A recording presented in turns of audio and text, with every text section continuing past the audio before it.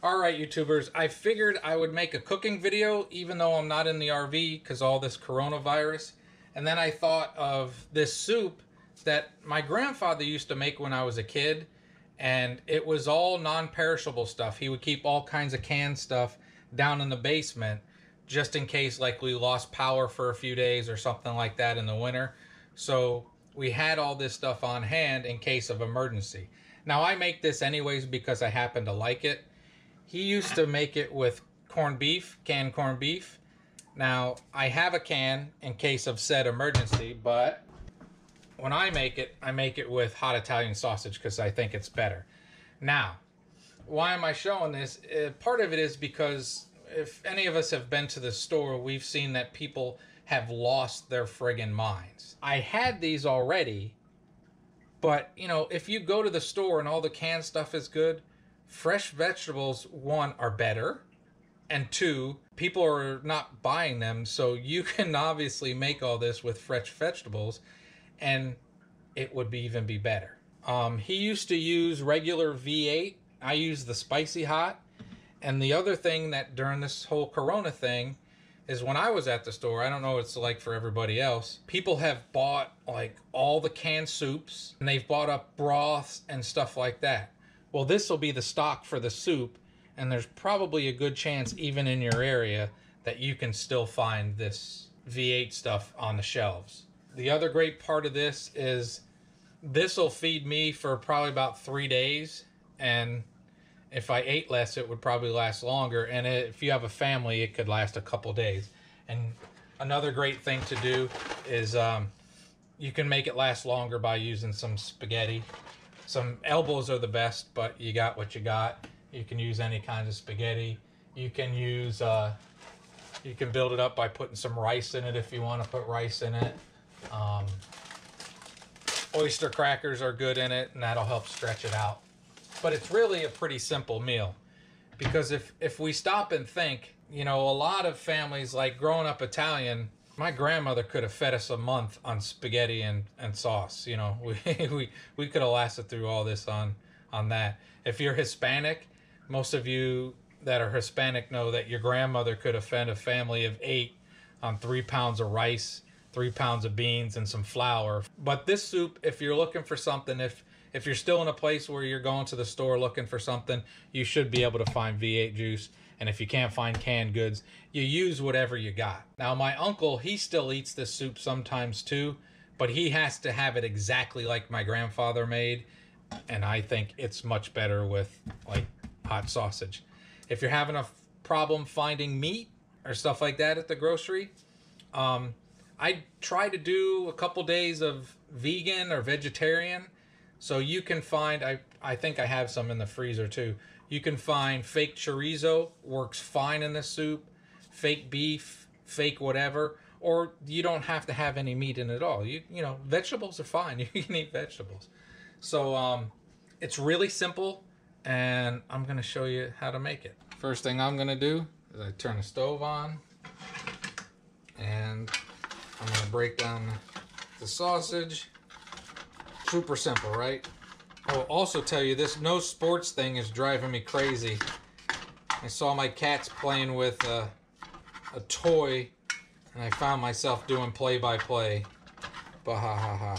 Oh, is Batman immune from the coronavirus? You know, because it came from bats, they think. So that's going to keep cooking. All right, I have some onion.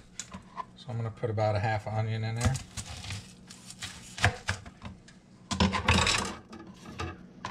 Save the rest. Again, it's a soup. Anything goes in a soup.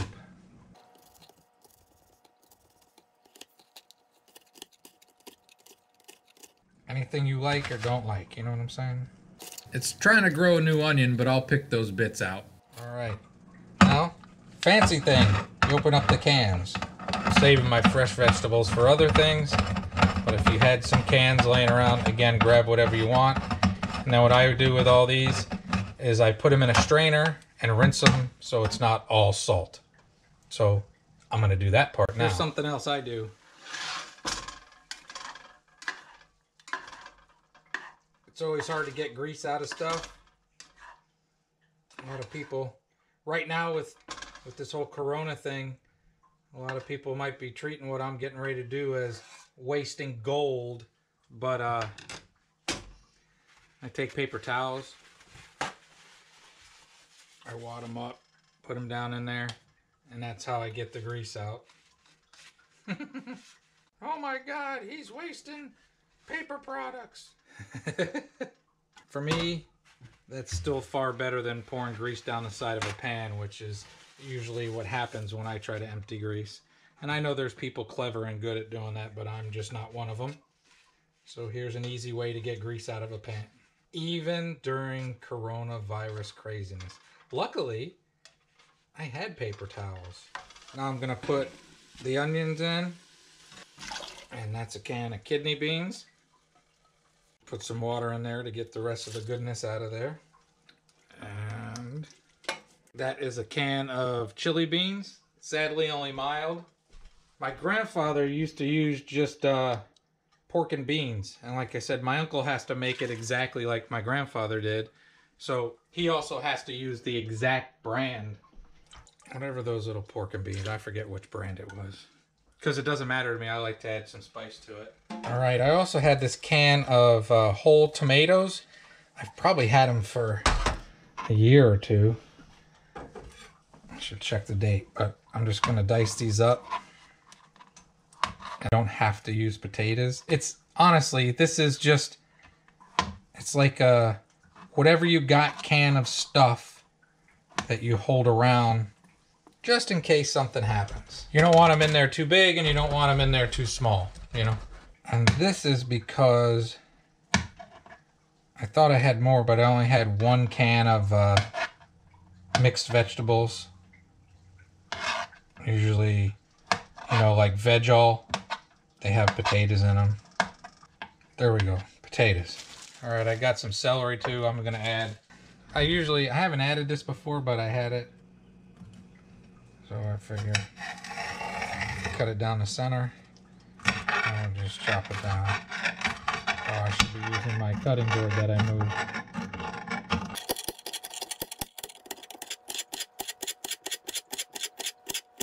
All right, that was very bad for my knife. I'm not sharpen that. We'll throw that in and give it a little bit of a mix up.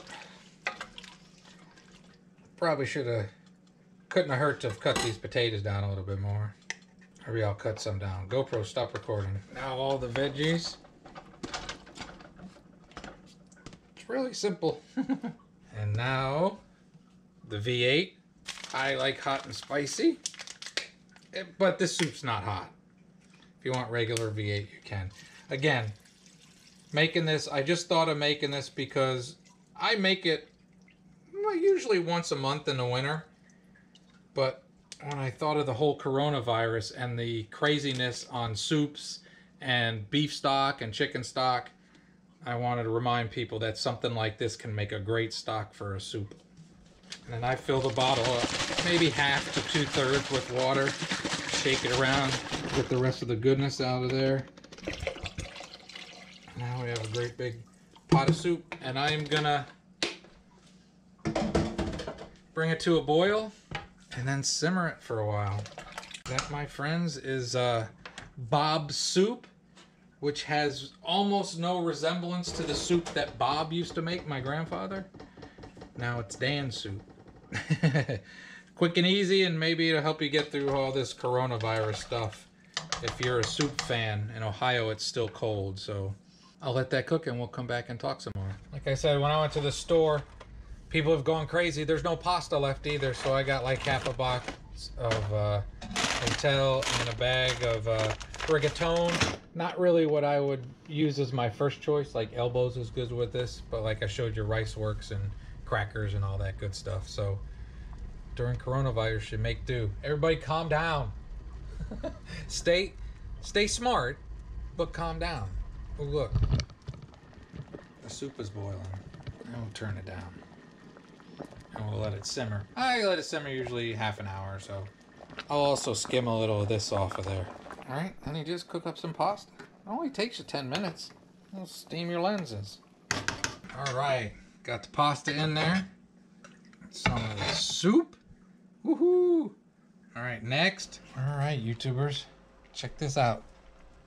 I made Wendy's knockoff chili not that long ago, and I got a whole bunch of hot sauce from Wendy's. So I'm gonna add that in. I've never had this in it before. You got to see my hands all up in there. All right, here we go. Put that Wendy's stuff in there. This is, in these trying times, if you're looking for something, this V8 will make a good stock for a soup. Oh, that's good. Oh, and I'm glad I had that packet of Wendy's. That makes it even better if you like a little spiced up. There you go. All right, YouTubers.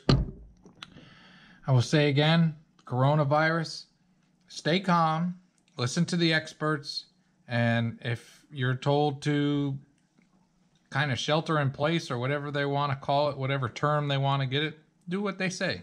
Try to stop this from spreading, and then we can move forward and get everybody healthy. But until then, here's a good idea for a soup. I hope you have a great and wonderful day. That was very good.